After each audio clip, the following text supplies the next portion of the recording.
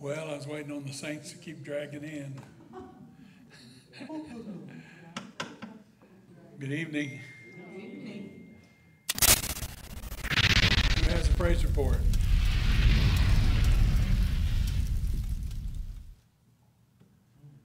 Oh, y'all are a bundle of excitement tonight here. My sister-in-law, we prayed a while back. She had her kidney removed because they found cancer, and she went back for her 6 month or whatever it was, and she was cancer-free. Good, praise the Lord. Did I see Leah? I got called into the boss's office on Friday and got a surprise raise. Well, praise the Lord. You don't mind getting called in for those things. Anybody else have a praise report? Praise the Lord. Somebody told me they felt like the Lord had healed them on Sunday. I said, praise the Lord for that. I don't see her tonight, so she may have had a relapse. All right, stand, please.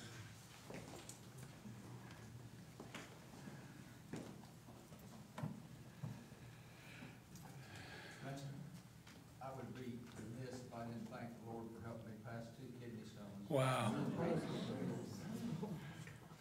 Thank you, Lord, for that it's over. Wow. Praise the Lord. Well, let's pray together. Lord, we thank you. You're so good to us. You're so wonderful. Thank you for your countless blessings you pour out upon our lives. We thank you, Lord, for these praise reports we've heard. We thank you, God, that you're an ever-present help in our time of need. Lord, in all of the stress and strain of our uncertainties today, we thank you that you're there. And we look to you. We don't look to the White House. We look to you. Amen. We don't look to our Congress. We look to you. We know that you're our sustainer.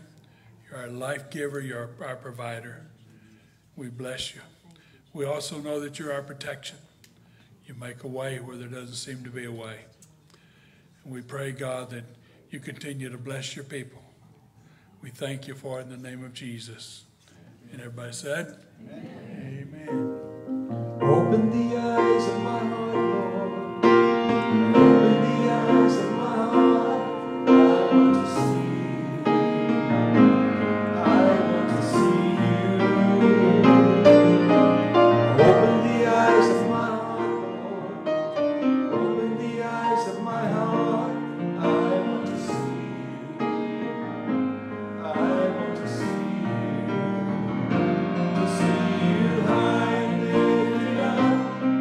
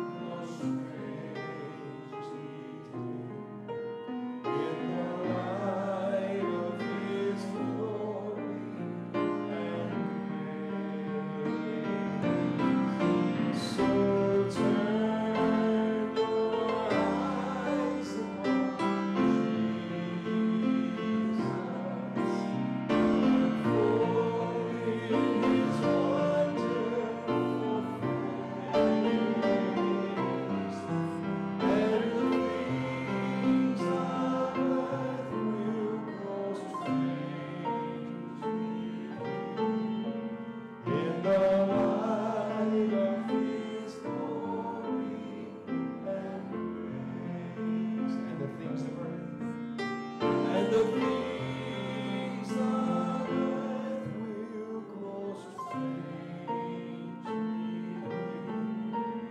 in the light of His glory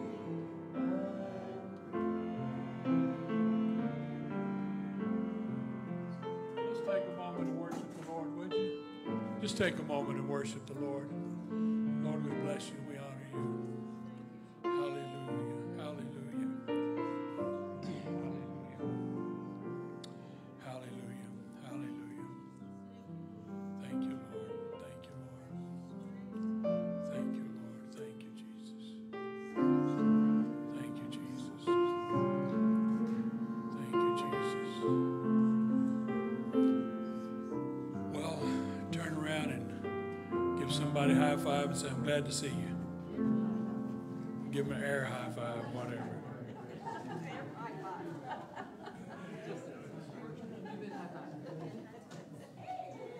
You may be seated.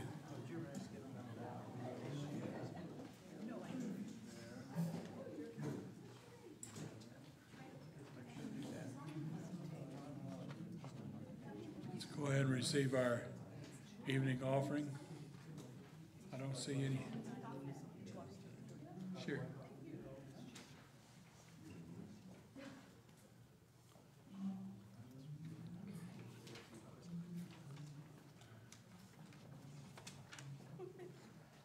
Now it's your turn.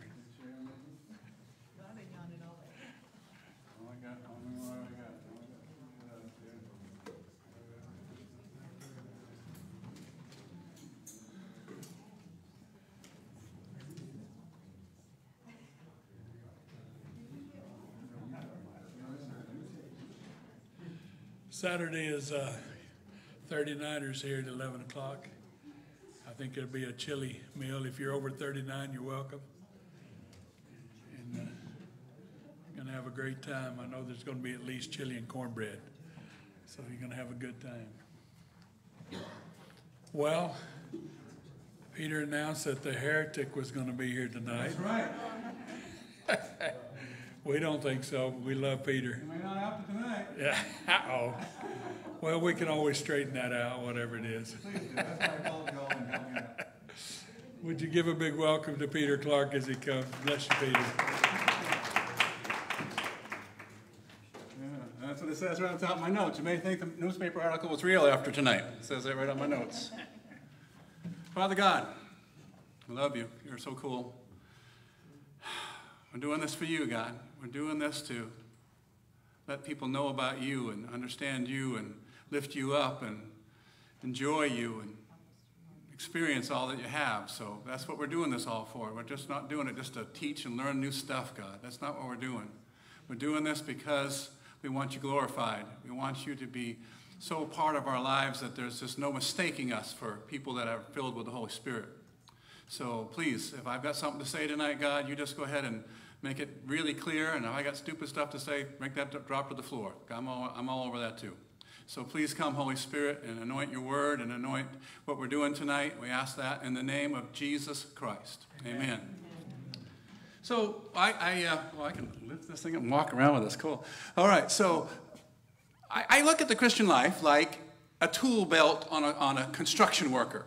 I mean, you have all these different compartments around the outside for different things. You have hammers and chisels and tools and tape measures and whatever you need for the job. And so what I'm going to hopefully do tonight is just, for some who want to take it, I bet, half of you won't even track with me, but that's okay. The other half, if you do, that's great. But I'm going to give a tool. It's not to be used every day, all day. It's just a tool that if you haven't done this tool, then it's a good one to put in the tool belt and use when the time is right to use this tool. So my sermon's called The Hiding Place of God tonight. So when I was a hippie, I did transcendental meditation. You have to go pay some money, and you go talk to this guy, and he gives you this magic word, and you learn how to repeat that word over and over and over and over and over and over and over in your head until you become completely mindless, and you go into an altered state, and that's the whole purpose of the thing. I had a friend of mine who really liked it, so I did it because he did it, and I did it. And every time I wanted to go straighter, get out of my drugs a little bit, I'd go to my transcendental meditation. I'd be real careful about my diet, and I'd be real ritualistic about it. But it never did. Actually, it did a lot for me, but I didn't like what it did. It made me feel more isolated. I didn't feel as spontaneous in my mind. It didn't do all the wonderful things that had been advertised in my life. So it just wasn't working for me. But there is a thing called biblical meditation. There's a thing called that we're doing it because we're Christians. And it's a whole different realm. Back in the 80s, there was a guy named Dave Hunt. He was a big guy about apologetics and, pointing out errors in the church and things like that. And what he said about transcendental meditation is the fact that you're basically leaving your mind on cruise. No one's driving. And that anybody can come in and drive at any point, which I kind of agree. You open yourself to spiritual realm, and these spirits can come in and talk to you and all that kind of stuff. So it's not a good thing to do. But biblical meditation, like it says, may these words of my mouth and this meditation of my heart be pleasing in your sight, Lord, my rock and my redeemer. So it's a different thing. You're focusing in biblical meditation. You have a point of access. You have a point of focus that you're trying to move into, and that's what you're meditating. You're not just letting your mind just idly go into cruise mode. So when I was first saved by this lady, I was saved, but I was discipled by this lady who had been a pastor for many years, and supposedly over the years that she pastored, she had all 9 spiritual gifts by the time she was done. I didn't disagree. I don't know. I wasn't there, but I'll go ahead and believe her. And so there were 2 books that she gave me to study when I first became saved. And they became the foundations, really, of how I see life. The first one, I don't know if anybody ever heard it, it's called Experiencing the Depths of Jesus Christ by this lady called Madame Guyon. She was a 15th century mystic. And my theory on mystics in the 15th century was they were actually born again and people couldn't understand it because no one else was. So they were actually hearing from God, receiving from the Holy Spirit, and all kinds of crazy things that nobody else understood. So they were labeled as mystics and put off to the side or killed or whatever they had to do to them. So this lady was one of those, and she got persecuted and put in jail and all that kind of stuff because she actually heard God. And she wrote this book, Experiencing the Depths of Jesus Christ. And the lady that was mentoring me, she basically said, just go for the first 3 chapters and just do them over and over and over and over and over. And I never went past the 3rd chapter. I never did. Because the first 3 chapters was all I needed. And her basic theory is that since the Lord lives inside of us, the Lord is the Spirit, and where the Spirit of the Lord, there is freedom. So the Lord is the Spirit. So, you can get your Trinity filters all crazed up with that if you want to, but don't bother. Christ in you, the hope of glory. So Christ is in you. So her theory is that since Christ lives inside of us, which he does, that when you focus on the Christ within, when you understand the Holy Spirit's inside of you, and you start adoring the Christ within you, he responds. He says, anytime you adore the Lord, he responds with love, he responds with a response. And so she would have this thing where she basically put it down to an analogy of a candle that's about ready to go out. And you keep blowing on it softly to keep the candle going. When it's ready to go out again, you blow on it again. And this is the theory that she had, basically, is that as you're adoring Christ, you adore him and you sense his Holy Spirit.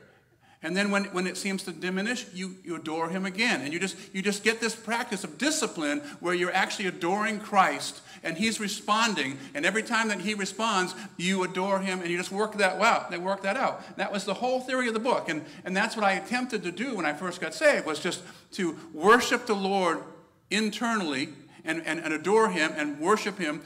Even it's just saying Jesus and having the Holy Spirit respond and go, okay, there you are. And you just you try to work at keeping that constant.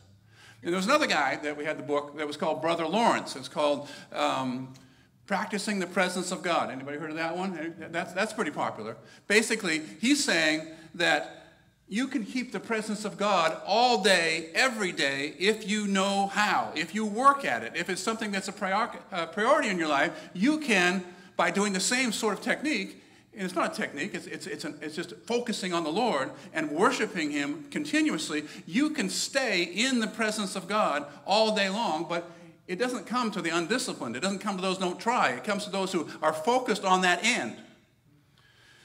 So, you, however, are not in the flesh, but in the Spirit. In fact, the Spirit of God dwells in you. Anyone who does not have the Spirit of God does not belong to him.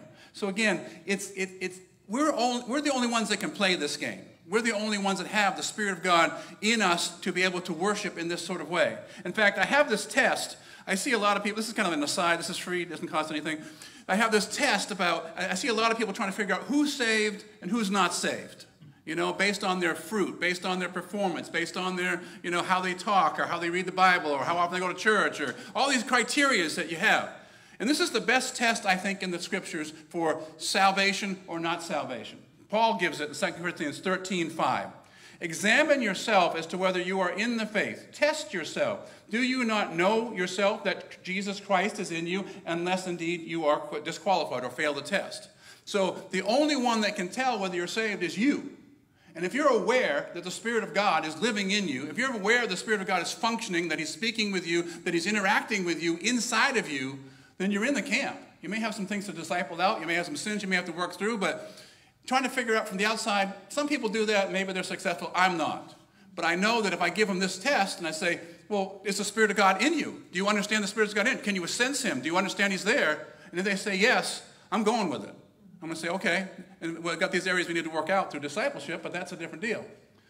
Okay, so tonight is the hiding place, the hiding in the Lord. And I think it's related to this meditation issue. Is it just a mental exercise, or is it a real place? Is there actually a place called the hiding place that you can be, as like you're here tonight in this room? Is there a thing called the real place of hiding in the Lord? I think that we can. I think there's actually 3 places, and all 3 are spiritual, that we can hide in the Lord and find this place called the hiding place of God. Is it just a mental thing? Is it just, I know these scriptures that tell me that these things are true, therefore I have a hiding place in the fact that I know these things? Well, yes and yes. It's part that. I'm not saying that's not it. I mean, the scriptures and knowing the scriptures and understanding the concepts behind the scriptures, absolutely. But I think it's also more than that. I think there's actually a physical reality or a spiritual reality to the hiding place. And so the first one is the mind. And the word builds a hiding place around you. As you use the word, it actually hides you from spiritual attack. And builds a wall against you and your flesh. It builds a wall against your outside world and the inside world. And it's done through the scriptures. And it's done through understanding and meditating on the scriptures. So I've got a bunch of, we're going to build one right now. We're going to build a mental hiding place right now using these scriptures. And the way I see it is kind of like they're just around you. You just kind of array them around your mind. And when they're all arrayed, when you've got a bunch of them around you, then the thoughts of the world, the thoughts of the flesh, the thoughts of the enemy, the thoughts of the culture, they can't get through because you're blocked by these scriptures. So like when I say, you are a hiding place for me, you preserve me from trouble, you surround me with shouts of deliverance. Have that one. Okay, and chew on that for a bit and put that right here. Okay. In the cover of your presence, you hide me from the plots of men. You store them in your shelter from the strife of tongue. Okay, you're going to keep me away from people's tongues and the plots that people have against me. Okay, got that over here. And then, for he will hide me in his shelter in the day of trouble. He will conceal me under the cover of his tent. He will lift me upon a rock. Okay, I'm starting to get, I've got like three quarters covered here. We're doing good. You are my hiding place and my shield. I hope in your word. Okay, this word that I'm putting to practice here to keep things out, because anything tries to come in, these scriptures are going to talk back at it, really, ultimately, right? If trouble comes in and the tongues are against you and the culture is saying bad things about you, these scriptures, if you understand them, believe them, have them in your heart, they repel them. They keep them out. It's a hiding place within there. He who dwells in the shelter of the Most High will abide in the shadow of the Almighty. For you have been a stronghold to the poor, a stronghold to the needy in his distress, a shelter from the storm and a shade from the heat. From the breath of ruthless is like a storm against a wall. The Lord is my rock and my fortress and my deliverer, my God. I mean, here's a whole sermon in this one scripture. We could take each one of these points and make a blockage. The Lord is my rock and my fortress, my deliverer, my rock, my God, in whom I take refuge, my shield, the horn of my salvation, my stronghold. And ultimately the great one, for he who dwells in the shelter of the Most High will abide in the shadow of the Almighty. I will say to the Lord, my refuge and my fortress, my God, in whom I trust. For he will deliver you from the snare of the fowler, from the deadly pestilence. He will cover you with his pinions, and under his wings you will find refuge. His faithfulness is a shield and buckler. You will not fear the terror of night, nor the arrow that flies by day. Amen. Whew, man, if you had those around you, your mental place. If you had those around your mental place, what a place to be. So, if you got around your mental place, that reading all these scriptures, it means that nothing's bad going to happen in your life. Right? Is that the conclusion? Well, I'm thinking probably not. Because we have a few examples in our lives of people or ourselves that have been through some really horrible things. So what does this mean? We just took all these scriptures, we just put them around us. What does it mean now? Well, I think if you're in the place that this is talking about, which is protected by the scriptures, you have them around you, you're in the place of his presence, you're in the place of the Holy One, that's where you're protected. That's where nothing touches you. That's where you can't have anything ultimately, eternally destroy you at all, because you are in these scriptures, your mind is protected, but it doesn't mean that the things won't hit on the outside.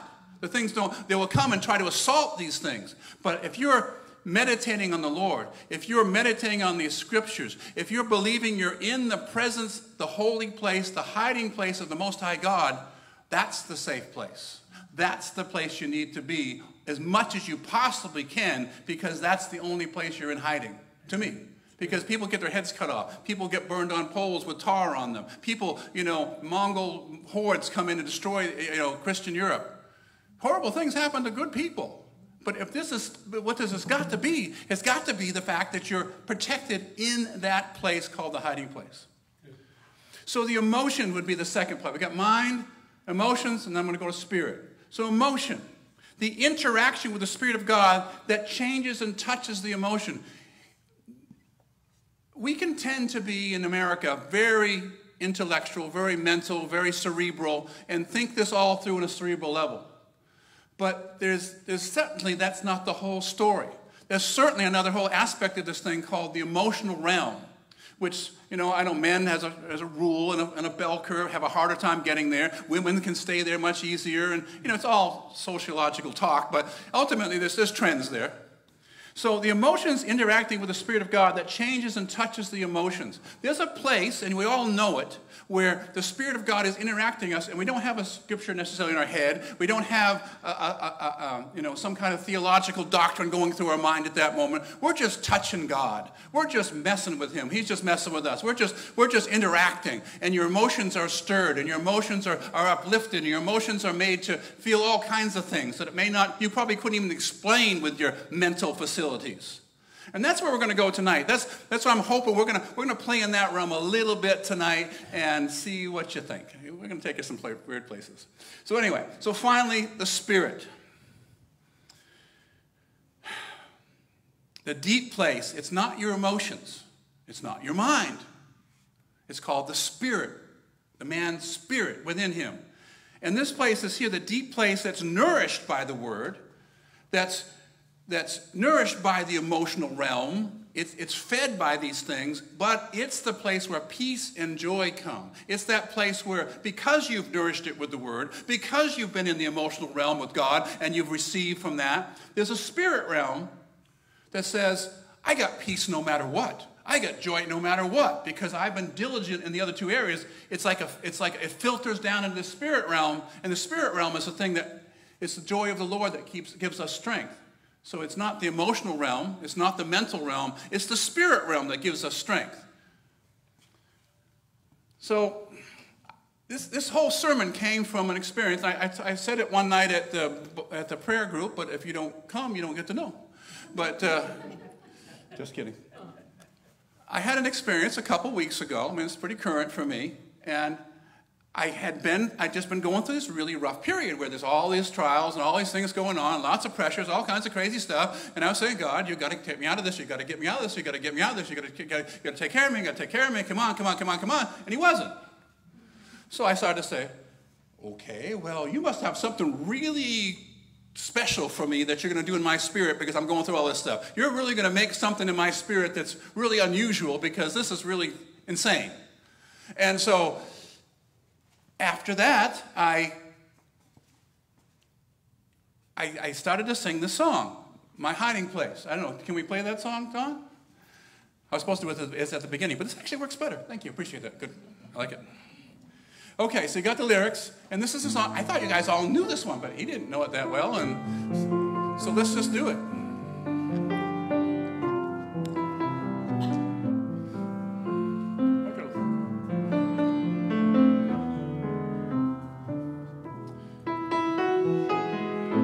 You are my hiding place. You always fill my heart with songs of deliverance. Whenever I am afraid, I will trust in you.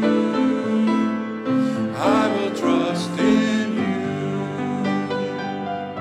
Let the weak say I am strong in the strength of the Lord.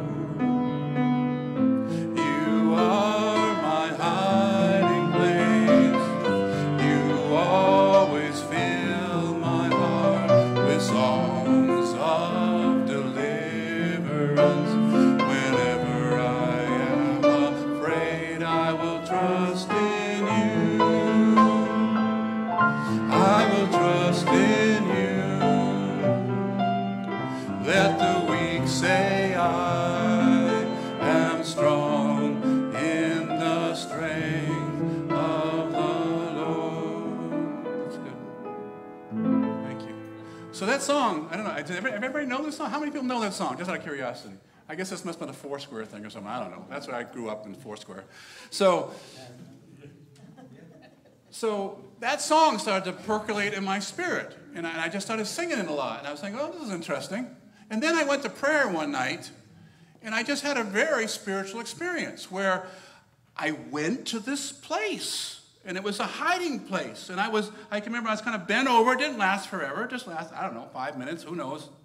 And I just was so aware of how big God was. I was just so aware of his power. And it felt like there was a ceiling above me hundreds of feet high, you know, where God was over me in this huge place. And it was just an amazing experience. And so it's kind of like one of those little markers in the sand, and those little, when you build up rocks on the side of the road. I don't want to forget this place. I don't get to go there all the time, but I got to go. And it was fun. It was awesome. And I was thinking, you really are big. You really got this under control. You really are powerful. You are really all that I need. I got it. I got it for a minute because I went there. I didn't think there. I went there. I felt like I was really there. It was kind of cool. I was in the third heaven, and I saw things that you're not supposed to say. No, not necessarily, but... So I'm going to try to go there a little bit tonight. We're talking about, I think that, you know, if you live only in the brain, you're lacking something. If you only live in the intellectual, then you're not getting the whole story. If you're only living in your emotions, you're not getting the whole story. You've got to have a blend. And so tonight, we're going to try to see if we can get to work the emotion side a little bit, you know. I call it the worship muscle, because I don't know if you know, but worship requires effort. And if you work it, you can do it better. If you work it, you can do more. I mean, like, some days I can only, worship for 10 minutes, but some days I can worship for an hour, And I know when I was in that Bible study down in Ennis, and 2 hours of worship was nothing. We would just go. We would just be fine, No teaching, no scriptures, no nothing. We just sang new songs, sang old song, and we just worshiped, and it was just wonderful. And the time would just fly. It was great. So here's a tool for the bell. So, and this is also going to be a help. Here's my, how are we doing on time? We're doing good. So here's my Here's my music speech. I got a music speech. And so I want to give my music, now we're going to go off. This is an aside, again, free, no, it doesn't cost anything. This is my music speech for those who hate mindless, repetitious choruses. Okay, because, I mean, I hear it so often. Well, the old songs had such good doctrine, you know, and all these new songs are just mindless repetitions is all they are, and back in the day, we had good doctrine in our songs. So, I've been tracking this ever since I caught that wind. You know that a lot of your old songs are mindless repetition, but you don't notice? Do you know that there's a lot of good songs today that are good doctrine, but you don't notice? Do you know that the reason that your old songs are so good because all the bad songs fell away? All you got left is the good. You picked out the ones you liked, and you took 50 out of 5,000, and you call them the old songs, and every time you hear them, they're good because they were good back then, they're good now. But it's the same today. There's 5,000 songs out there that are junk, but there's 25, 50 songs that are priceless, God's breathed today message. Got to know it today because God's doing a new thing and he wants you to use this song to battle and to overcome and to understand and to see things different. And so, yeah, I'm sorry, you're going to have to filter through the guys that are making money. You're going to filter through the guys that just want to put out an album. You're going to filter through the guys that don't have a clue what God's doing today. But there's people out there that have just as good, old song as new. And so that's my music speech. So watch your own songs. If you think that, they're just mindless repetiting that same chorus over and over again, you'll do the same thing. Watch yourself. I exalt thee 77 times. You know, same deal. One other point on this message thing is that when we're doing the mindless repetition thing, what we should be doing is what we're going to learn about tonight, which is worshiping the Lord outside of our brain. Our brain isn't so engaged. It doesn't have, you're not thinking through doctrinal points. You're just worshiping God. And you're not worried that you're singing the same repetitious thing over and over again because you're worshiping God. And that's your entertainment. That's your point of contact. That's the place where you should be focusing on, not that, we're going to do that chorus one more time? Come on. No, I get to just kind of be in his presence for another turn of the chorus. And that's where you need to think about that. That's what you're supposed to be doing. Now, if you can't do it, get your muscle going. Figure out how that works. Think about how does that play in my life if I'm not emotional. Well, you can work on that. Because we had things like, when I was hanging out in Ennis, we had these things called 24-hour burns in Ennis. Anybody heard of a burn? You worship for 24 hours. And you have these different, they'll go in, one band will play, another band will play, another band will play, another band will play, and they'll play sometimes in the spirit, sometimes in the English, and sometimes in anything else, or just instrumental. For 24 hours, we're doing this. That seems crazy, doesn't it? But it can be done. Worship muscle. It's a tool in the tool belt. Doesn't have to be done every day, but when you got to do it, it's a good place to be. In fact, a lot of people prophesy that in the revival, we're going to see no-name people in coliseums with it completely filled, just playing spontaneous music. It's possible. It's possible. No big stars, no big names, just Spirit of God guiding the people on the stage where thousands of people worship spontaneously. Kind of cool. So I find, again, I want to keep backing this up. Is this real? Can you have this? Is this part of the scriptures? Are we going off on the deep end again like the heretic always likes to do? 1 Corinthians 14:15. So what shall we do? I will pray with my spirit, but I'll also pray with my understanding. I will sing with my spirit, but I'll also sing with my understanding. Paul knew this. He had an emotional and he had a cerebral sort of sense where he was doing English or Arabic or whatever, Greek, simple Greek. And then also times he was just singing without the brain necessarily all that engaged. He was just in the spirit, singing these new stuff. And I think this is something that God's restoring back to the body. I've been thinking lately about how long it takes God to restore stuff. Do you realize it took, 200 years from Martin Luther just figuring out that salvation by his faith before the gifts even started to come back again? They had to go through the whole Holy Spirit. It took him hundreds of years to restore the church. So I think this is another one of those areas that he's restoring this aspect of the spirit worship where it's spontaneous, it's not cerebral, it's not necessarily written down. It's just, we're just working in our spirit to honor God. So, actually, when I was doing this sermon, I saw this guy that has this video. You can go watch it if you want. He speaks in tongues for 10 hours. In fact, there's a couple comments down there. Well, at the 6th hour I was doing this, and the 9th hour I was doing it. There was other people doing this. It's on there, and they went along with him for 10 hours doing this thing. So that guy's got his muscle going. But because I've had some wonderful experiences in this, and myself. Just a couple months ago, I was in the sanctuary, and I was here doing some computer work, and I had to test the sound system. So I found this 2 or 3 hour instrumental piano praise worship. No lyrics whatsoever, just a piano. This guy, who's evidently somewhat spiritual, just plays the piano spontaneously for 2 or 3 hours. And I started worshiping to that, and by the time I was done, I was singing new songs, singing in tongues, having a wonderful time. About an hour and a half later, I was just, woo! That was great.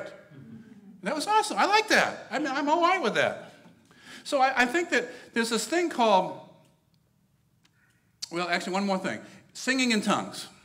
Singing in tongues. I want to tell you my experience, and I don't know how it works, but this is what my experience was. When I first got saved, got baptized pretty quick in tongues. So I talked in tongues everywhere I went. I didn't have a car, and I just walked everywhere. So I just spoke in tongues everywhere I went. And I always tried to sing in tongues. I figured, it's what you should do. So I kept trying to sing in tongues. It just never worked. It was just like awkward, and it didn't sound right. And I was in the back of my house in Redlands, California. It's about the only thing I remember about the house is this experience. And so I'm just trying to sing in tongues, and all of a sudden, it just kicks in. It was a gift that God gave me to sing in tongues. And so at this point in my life, I could sing in tongues for 2 hours if I wanted to. I just can. New melodies, and then they'll translate into English, they'll translate to tongues, then they'll go into new melodies, and sometimes they're just absolutely fantastic. And every time I try to do it in public, it comes out garbage. But me and him, I've got this little tape recorder next to me, and I always think, go on, just record that and play it to him later, because you're getting this deep sense of the Holy Spirit, and then all of a sudden this beautiful, it can be rap, it can be classical, it can be contemporary, all kinds of different styles come out too. It's crazy. So what we're going to do tonight, there's something in the contemporary world called soaking. Anybody heard of soaking? Is anybody soaking? You know about soaking? Oh, yeah. Anybody else? Nobody? Well, okay. You know about soaking? Cool. All right. Soaking is, you go do a search on YouTube for soaking music. You're going to get 47,000 hits. They're out there 2 hours, 3 hours long, and there's all kinds of different styles. So what we're doing here, I think, is we're taking a 15th century mystic, and we're combining them with contemporary music or contemporary expressions of music. And so that we're kind of getting that whole thing. So I have one more biblical example that's going to say that I'm okay, that what we're doing is good, that I'm biblically backed up and you can't say I'm a heretic yet. 1 Samuel 23. Whenever God's Spirit came to Saul, David took the lyre and strummed a tune. Saul got relief from his terror and felt better, and the evil spirits left him. I think it was, as far as I can tell, it's instrumental. As far as I can tell, David didn't sing while he was playing the lyre. He just was spiritually in tune, would play these songs, and Saul was ministered to. So that's my biblical basis if you want one. And you can have that. Because we have a hard time getting the quieting and noise of life because life is so loud. Life is so darn loud. To quiet it takes effort. So I'm taking these little helpers that God's given me through the internet and things like that to do this. So we all have a little training. We all have a little training in this. We've all touched this a little bit. In fact, we even touched it a little bit tonight when the pastor said, let's just praise for a second, or let's just honor the Lord for a second. So we did it for, 15, 20 seconds. Sometimes we go, oh my gosh, maybe 30 seconds in the sanctuary in between songs. But I'm going to proposition to you that you could do that for hours. Yep. You can do that for a long time, and it's not boring, and it's not repetitive, and it's interactive with God, and that you can get something from that if you do it. If you train yourself, get your muscle going. So here's what we're going to do. We're going to soak. We're going to try it. Psalms 22:3 in King James. But thou art holy, O thou that inhabitest the praises of Israel. We're going to go to a place that doesn't matter who's president or what life is like. We're stepping into eternity time. Because God is enthroned on the praises of his people. It means that you make a seat for him to sit down. When you enthrone him, you say, have a seat, Lord, because I've praised you. And you make it, you almost like you're making a chair for him to sit in. So I got one other example before we go do this.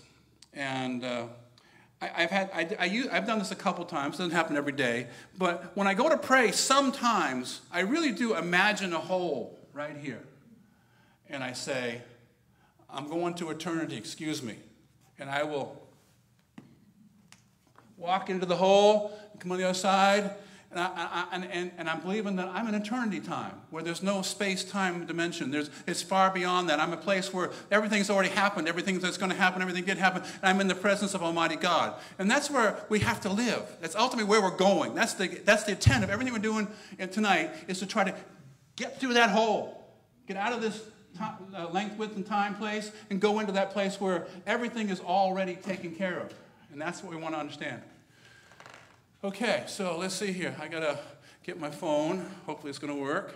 So I picked a couple places that we're going to try out. Now, the first one I'm going to play is a lady who knows how to do this really well. And so we're going to listen to her do it, and then we're going to try it. So this is only 2 minutes long. How many we do one time? 48. Oh, God, you're so good. So anyway, so listen to this list. I hope this is going to work. Just play, okay? You listen over there. You just play. Come on. Love you so much. So she's praying. She's talking to God. There's music just playing in the background.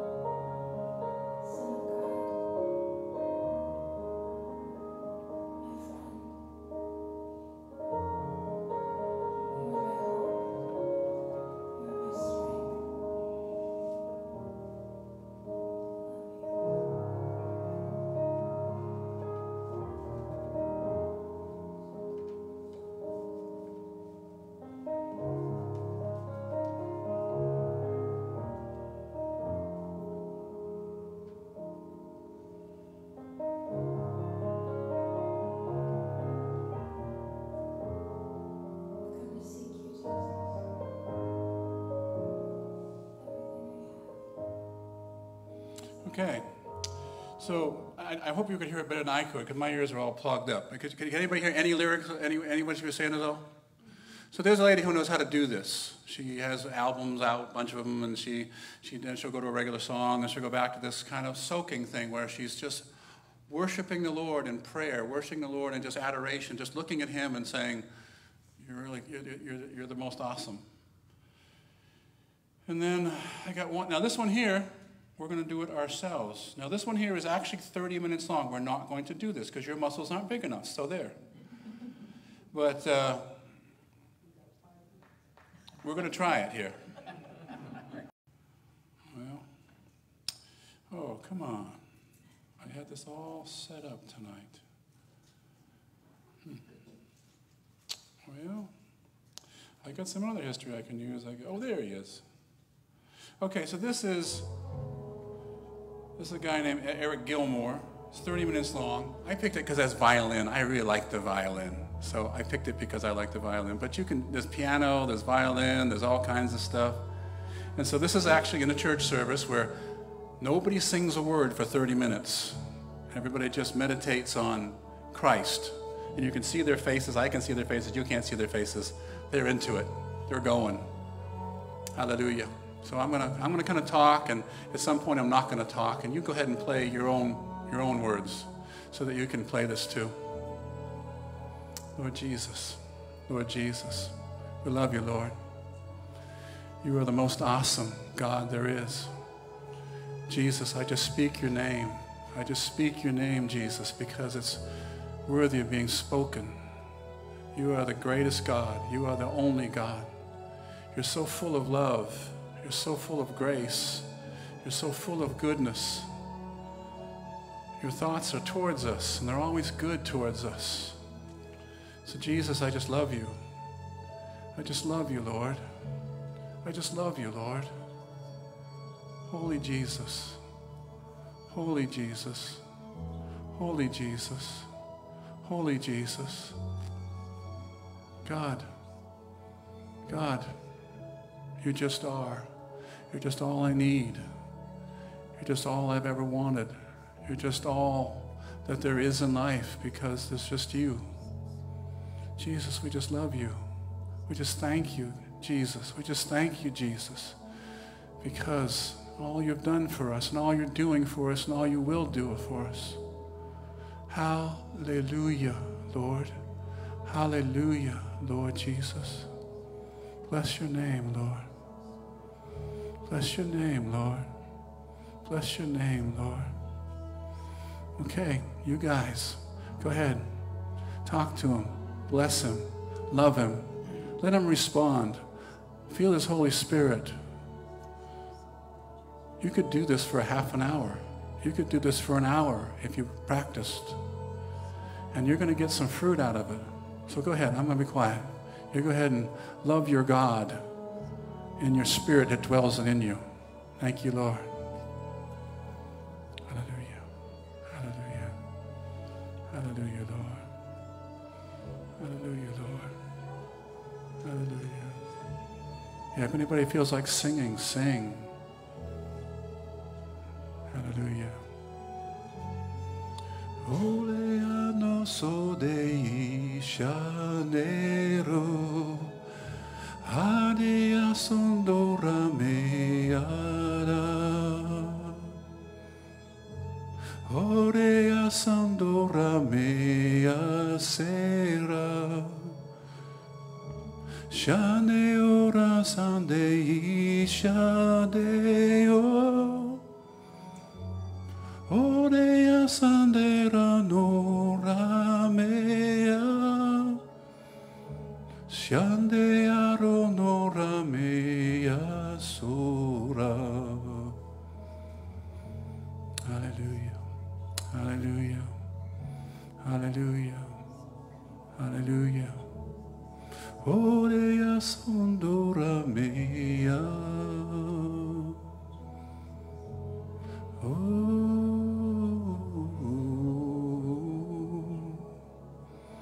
We love you, Lord. We love you, Lord. We love you, Lord. We love you, Lord. We love you, Lord. We love you, Lord.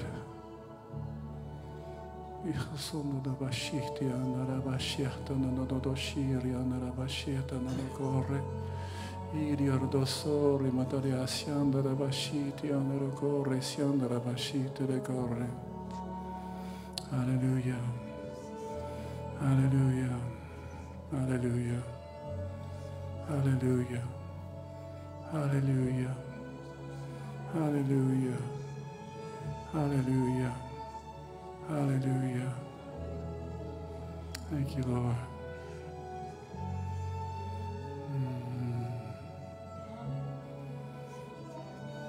Hallelujah.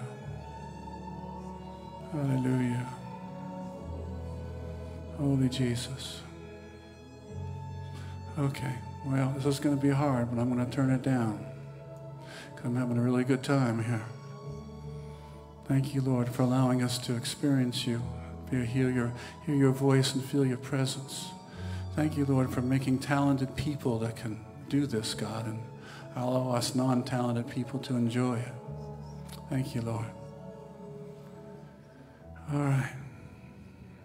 Okay, so if anybody says, do you know what soaking is? Oh, yeah. Yeah, I've done it lots. I know what it's all about. I know all about soaking. So that's soaking. That's what kids are doing, these crazy kids that we're raising these days in churches that we don't even want to go to. So I'm trying to slow down. I'm so hurried in life. I take my prayer time the same way as I do my job. I got 15 things to do. I better get them all done right now. So my prayer time, I run into it like that. Okay, I've got to intercede. I've got to worship. I've got to speak in tongues. I've got to repent of my sins. I got to... I'm not going to make it. If that's what I'm doing, I'm not going to get there. I'm not going to get to where we just were at all. So I'm trying to slow down because when you feel the mind of Christ take over, isn't it awesome? Isn't it just awesome when you're in his presence and all of a sudden you're not in your carnal head anymore. You're in this place where you're hearing God and you're actually receiving from the Holy Spirit and it's all different. There's a clarity that just kind of comes to the mind of Christ. And again, this is not an either or. I'm just either mental or I'm emotional. No, it's an and. You need to be both. And if you're not emotional, work on it. If you're too emotional, then work on getting into the head realm a little bit more. Because a lot of people, I hear people saying things like, well, I'd rather preach the gospel than do politics. No, you can do both. You can do politics in Jesus Christ, and you can preach the gospel in Jesus Christ. There's time enough for both. I've had people even tell me things like, I'd rather know the scriptures than speak in tongues. No, dude, you can do both. You can actually have a better time with the other thing. So adding soaking to your tool belt. So my conclusion, boy, this is awesome, 7:59, Pastor. We're good. That means it's anointed. I wrote this little Solomon-like ending to my thing here. And you know, it's framed on Ecclesiastes a little bit.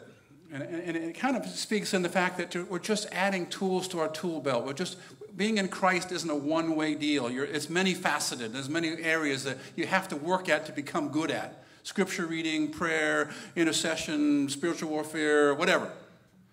So this is my little Solomon-like ending to this.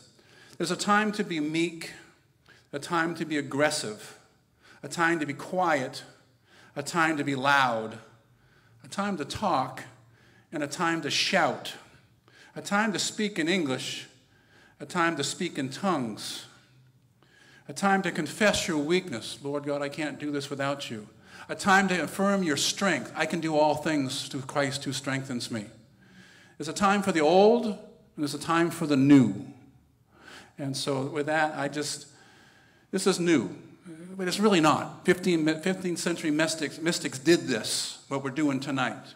But it's coming back to the church, and it's very popular in many churches. And it can get out of hand. So all you're doing is, staring at your navel all day. That's not the point. But this day, when you put this in your tool belt, and when you need to soak, go soak. And then come back and pray in the kingdom of God if you need to. Father God, thank you for showing up tonight. Thank you for allowing us to experience your presence. Thank you for doing new things in the body. Thank you for giving us multiple expressions to know you and understand you. Thank you for allowing us to have minds and emotions and spirits. Thank you, God, that you've made this multifaceted gem that we are, God, made by your hands that can be so many different things and go in so many different directions all at the same time. And God, I just pray that tonight, God, that somehow, someplace, God, we found a new way to experience you in a deeper way, God, that we might hear your voice and get free from the noise of this life and all the things around us. And we pray these things in Jesus' name. Amen. Thank you, Peter. This is a whole lot older than a 15th century mystic. Yeah, right, exactly. The psalmist was doing this. God says, you know, I'm going to pick me a king that's after my heart. He writes songs about me. He writes love letters to me. So there's nothing heretical about tonight. Worshiping God should be a natural thing for us. And you should not be ashamed to soak in his presence. You shouldn't be ashamed to sing in tongues. I do it often. Shouldn't be afraid to pray in tongues. We are physical people, but we are also spiritual people. Amen. Thank you, Peter, for reminding us what's important. Stand with me.